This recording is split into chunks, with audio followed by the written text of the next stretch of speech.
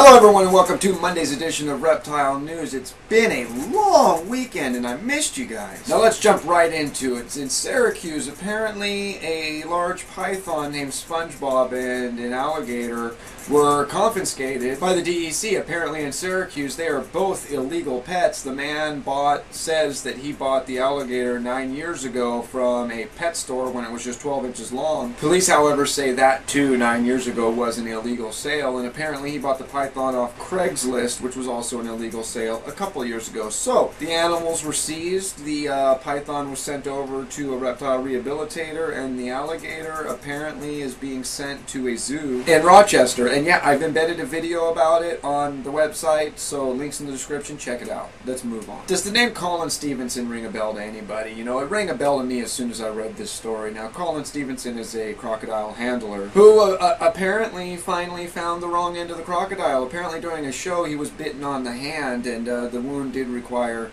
9 stitches. But you know, it just boggles my mind because not only you know, he got bitten on the hand by a crocodile requiring stitches, but he wrapped his hand up in a towel and continued the show before seeking medical treatment. And apparently a lot of people a lot of spectators did not even know that there was an incident, but there was. And you know, this raises so many questions, and you know, good, bad, it depends on your perspective. I mean, I personally, if I was bitten by a crocodile, if I was bitten by anything with that kind of power, that kind of danger involved, I think regardless of how superficial the wounds may have seemed at the time, you know, whether it looked good or bad or whatever, I think I'd probably seek medical treatment fairly soon, you know. And it's almost right up there with getting bit by like a rattlesnake and then going ahead and finishing your camping trip before you seek medical attention. I think that would be my recommendation. But Colin Stevenson, he's just a bigger man than me, I guess, I don't know. Finished off the show,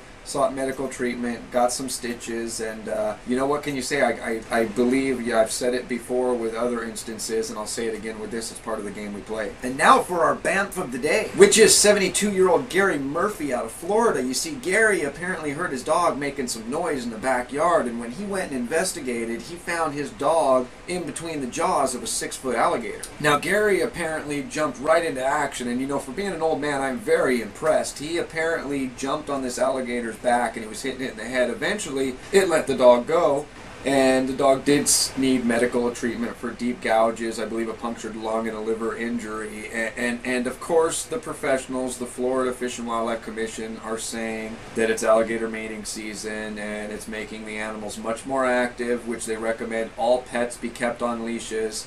I don't really. Does a leash make an alligator less likely to attack, or just make a dog more likely to die from it because it can't get away? I don't know. You tell me. Question of the day, people. Does a leash help a dog not get attacked by an alligator? I don't know. You know, it's one of those things. We go right back to the cat. Remember the cat? You remember the guy that got really pissed off at what I said? He thought that I said children should be eaten by alligators. Missed the point completely. It goes right back to that. If you live in an area where they are, don't keep the goddamn pets unattended outside. That's what I think. What do you think? Leave a text comment or a video response. And now for our douchebag of the day, which is an unnamed Kennewick, Washington police officer. You see, apparently a rattlesnake was found going through a park, and now in their defense they say that the rattlesnakes don't normally go into populated areas like parks like that, but I guess all the people kind of freaked out. They called 911, and then of course they ran to their cars and locked themselves inside their cars until a Kennewick, Washington police officer showed up and quickly dispatched the snake and threw its body into the Columbia River. Officials are telling people that snakes do not eat humans, and they're actually afraid of humans, and the best thing to do is just stay away from them and leave them alone. Kind of contradicts yourself. That being said, I came up with an idea last night, and here's a great chance to support what you believe in and to work on stopping these snake bans, voicing your opinion without voicing anything at all, and that is with this.